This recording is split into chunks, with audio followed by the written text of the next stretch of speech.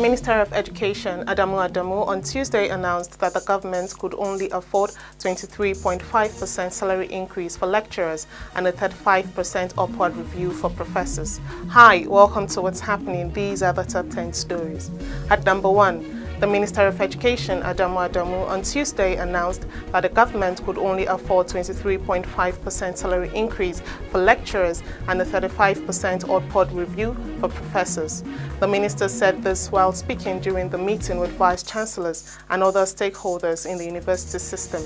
The minister noted that a sum of 150 billion naira shall be provided for in the 2023 budget as funds for the revitalization of federal universities and a sum of 50 billion naira in the 2023 budget for the payment of outstanding arrears of earned academic allowances payable in the first quarter of the year.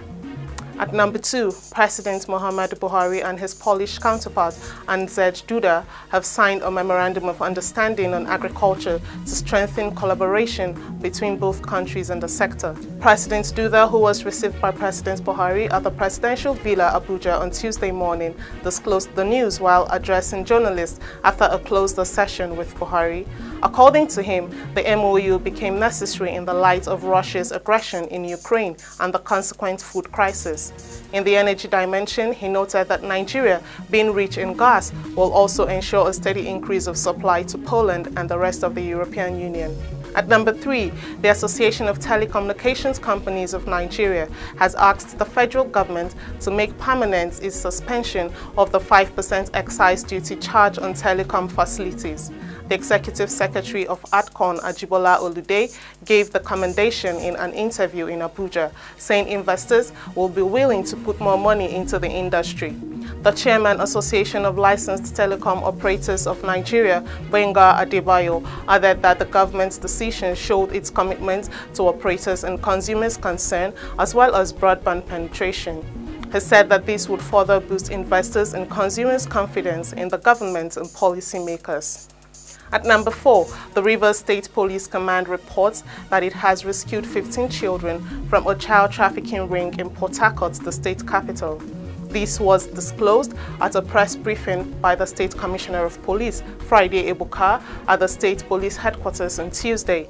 The command also paraded a fake Reverend sister who is believed to be at the center of the child trafficking ring. The commissioner noted that the investigations are ongoing as some of the children have been reunited with their parents.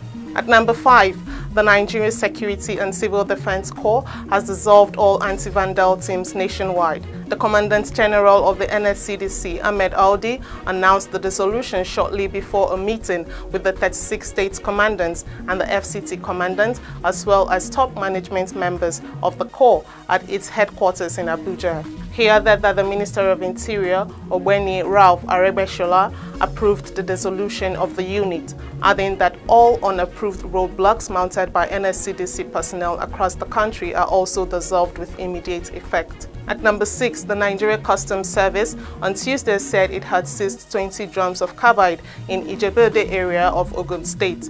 The acting custom area controller in charge of the Federal Operations Unit Zone A, Controller Ejibunu Hussein, while speaking with newsmen, said that the seized explosives had a duty-paid value of about 33 million naira. Ejibunu also said that the material was used for the production of improvised explosives device.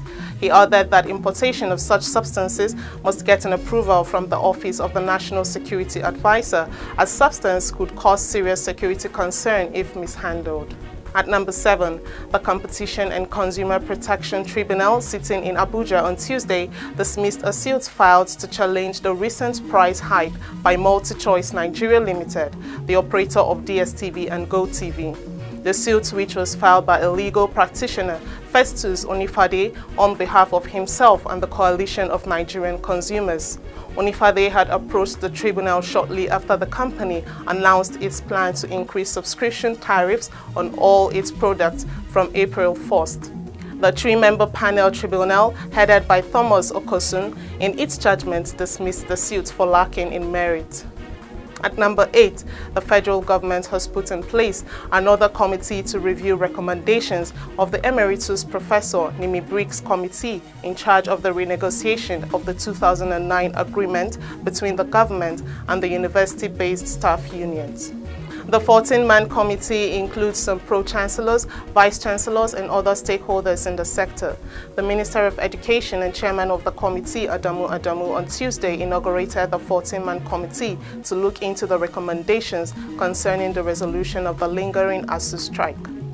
At number 9, ahead of the 2023 general elections, the Independent National Electoral Commission says it is working towards publishing a comprehensive list of registered voters in the country.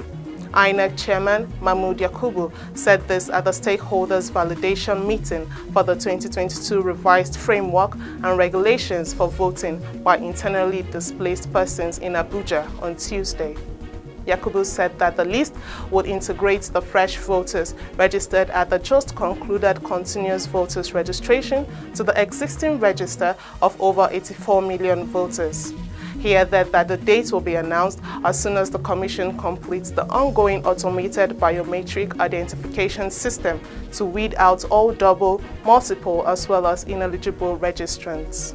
At number 10, the spokesperson for the All Progressives Congress Presidential Campaign Council for the 2023 elections, Festus Keyamo, on Tuesday denied suing Bola Tinubu, the party's presidential candidate, for certificate forgery while he was Lagos State Governor. Keyamo, who is also a Minister of State, Labour and Employment, was reacting to a claim by Daniel Bwala, a spokesperson for Atiku Abubakar, the presidential candidate of the opposition People's Democratic Party, explained that he instead sued the House of Assembly seeking an interpretation of the law. That's all for today. See you next time on What's Happening.